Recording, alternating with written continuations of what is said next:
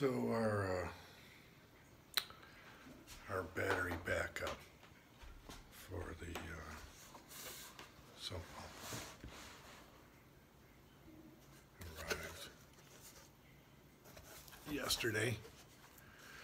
So we'll be installing that, getting that put together sometime over the next couple of days, probably. Probably won't get it all done today, but got a few other things I gotta take care of. But yeah, we'll talk you through that.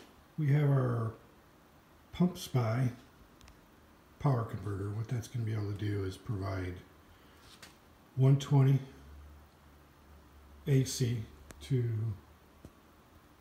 not only the sump pump, but the dehumidifier as well, to provide a continuous source of power in the event that we have a momentary outage. And of course our deep cycle battery that's going to provide the DC power, and that's also charged by the PumpSpy power unit. So let's get to work.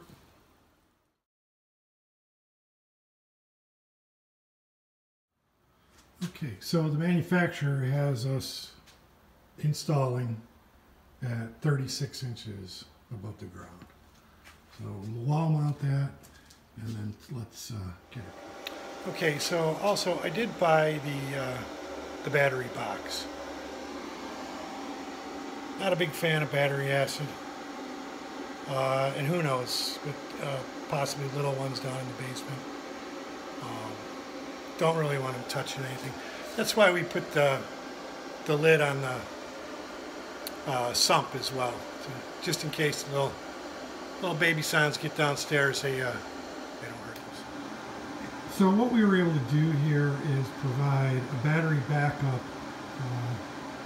essentially a UPS uninterruptible power supply for both the dehumidifier and the sump pump.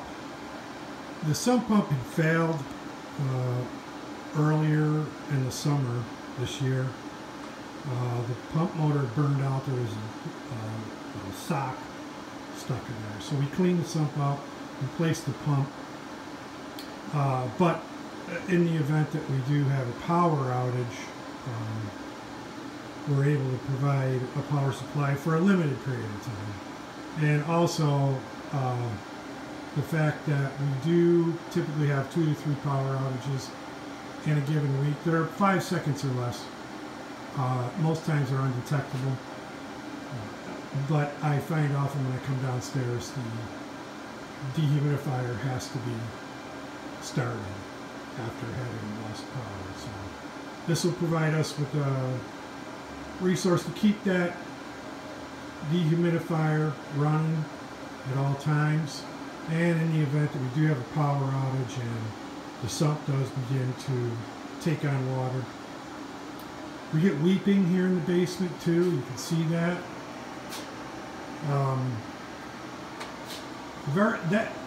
Very little accumulates.